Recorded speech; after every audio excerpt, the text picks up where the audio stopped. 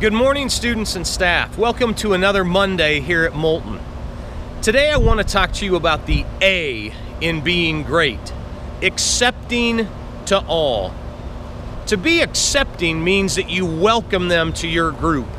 You accept the fact that they want to maybe play with you and your friends or work with you in the group that you're with. So today, when you're on the playground, I want you to think about who it is that you're playing basketball with or on the equipment with, and give others a chance. When they come up and say, hey, can we join you? Say, sure, we'd love that. And get to know somebody new today.